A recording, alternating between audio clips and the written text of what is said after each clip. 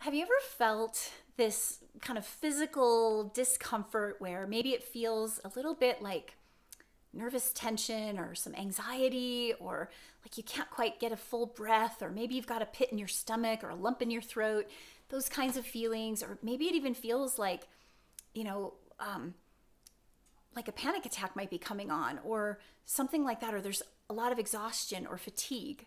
Well, I'm sure all of us have felt some of this at some point.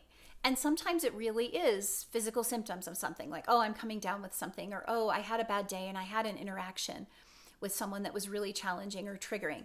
But when you don't have that, when you know you haven't eaten anything strange, or you haven't, done any, extra physical activity that's unusual for you, or had difficult conversations, or had a particularly emotional, traumatic experience that day, or anything like that, and yet you still feel this discomfort, that's when it's time to ask ourselves a few questions. This time of year, we're turning toward a new year. And in that turn of the new year, so much shifts. And it's not just because of the date of January 1st. It's because nature is shifting and we are a part of nature.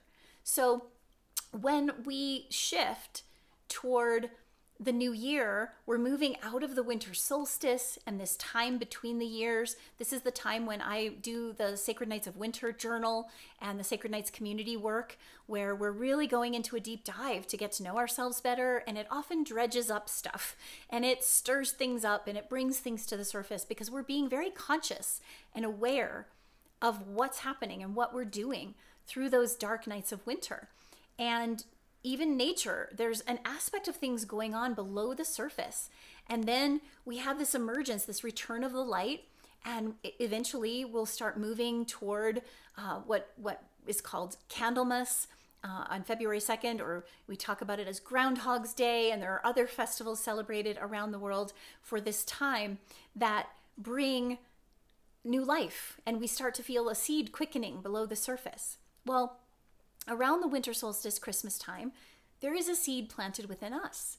It's a new birth that is happening, and it happens every year, whether we're conscious of it or not. And I personally have a deep passion for choosing to be conscious of it, because when we're conscious of it, we can take that into our new year. But what can happen is that as we do this deeper work, we might start feeling funny physically. And I've come to see that there are energetic things going on. I've done energy work and energy healing, received and practiced it. I did training in energy healing. It's not the crux of my work, but I really love learning about these different pieces that influence our being. And I believe we are very energetic beings, not energetic like rah rah, I can run a mile kind of energetic, or run a marathon energetic. I'm talking about there's energy constantly moving in and through and around us all the time.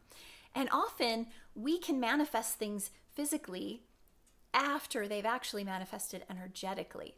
And so when we do these energetic shifts of going into the deep dives and stirring things up within our subconscious, there's a lot of energetic shifting happening. There's movement happening. Things that were stuck start to become unstuck. And so we can then see that manifesting in the way that our body responds. So I wanted to share this because I think a lot of you might be going through this as the year turns. If you've done some of the inner work, if you did Sacred Nights of Winter, if you did my Solace program, or if you did any deeper inner work over the course of the year, and you just start noticing that there's some shifting happening. There's some discomfort. I've been talking to a lot of clients lately that are mentioning this. And I want to share that when we can pay attention to it and be willing to be with that discomfort, not try to name it like, oh, I'm coming down with something, or, oh, it was just a bad day. I don't know what it is. I'm just going to chalk it up to nothing. If we can actually pay attention to it, there can be some real gold to be mined there. Because when we ask ourselves, okay, what am I feeling right now? What is this pit in my stomach, or this lump in my throat, or this contraction in my chest? Or maybe actually what we start to notice is that these feelings are like feelings of expansion. We're growing. We're really literally growing. And we're not fitting into what we used to fit into. Maybe we've outgrown aspects of our life, relationships, environment, job, who knows what. And of course, to the lower nature of our being, our lower ego, you could call it, that's scary. And so we're going to have these physical, visceral responses. And the key is, as you become more aware of them, you can begin to notice if they are what I like to call expansive shifts or contractive shifts. And when it's contractive, you know that you're probably in reaction mode. You're probably closing yourself off to others. You're probably, operating out of fear and true anxiety and true concern for, just discomfort and not wanting to be vulnerable. But expansive shifting actually is vulnerability. When we are allowing for expansion, we're usually putting our heart out there. We're being vulnerable. We're saying, okay, I'm open and I can feel it and I can start to okay, can I breathe a little deeper? And it might feel really uncomfortable, but actually that feeling of not feeling like you can't breathe deeply can actually mean that you're needing to take a deeper breath because you've opened up to something and you can take a fuller, richer breath that fills you with something. And we are being asked to pay attention to that, to fill up that new space. Like a baby that comes into the world and they take their first breath in those lungs for the first time.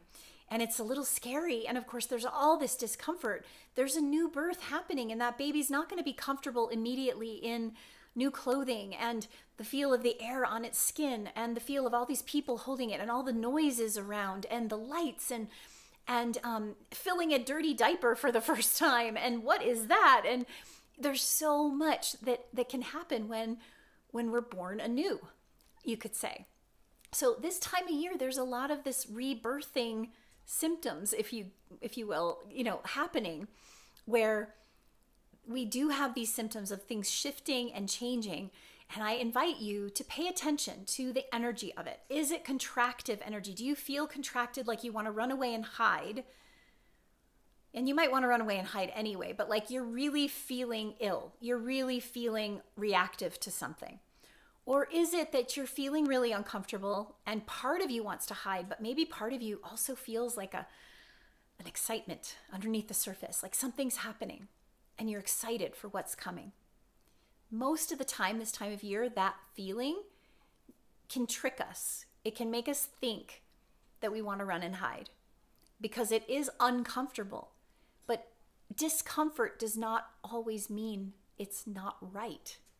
So I invite you to look at this idea of being expansive, opening yourself up to the expansion, going into it as opposed to hiding from it. Because what can happen is when we're in that expanding mode where we're being asked to breathe more deeply and take more into our being and recalibrate the cells and, see what's going on around us and reassess our circumstances, it will be most likely uncomfortable to do.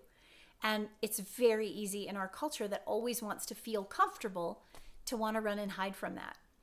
But before you go doing that, before you determine that, oh, this isn't the right place for me, or this isn't the right situation for me, or I'm going to, push away from that person or this person, take the time to notice the expansive feeling.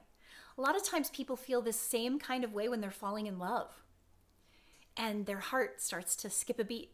They're like, oh my gosh, it's so exciting. There's this part that can be so exciting and so wonderful and so new and so uncomfortable. But because we're associating it with this other person that we really like and we care about and we want to spend all our time with, in a way, we're able to sort of deflect those feelings and chalk it up to falling in love, or, chalk it up to being in a new relationship that we're hopeful about.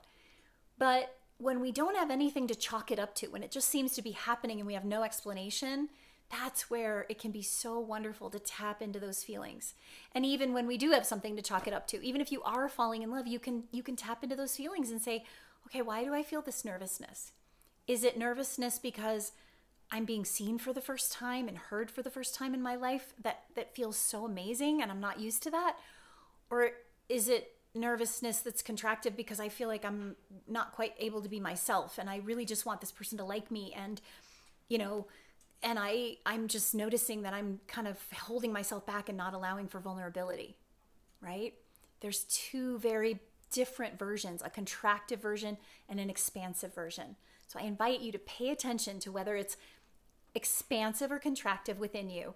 And this is conscious expansion of your being, conscious awakening your inner wisdom and tuning into your body and your emotions and your stories within your language and thoughts, and paying attention to how we are expanding in the world.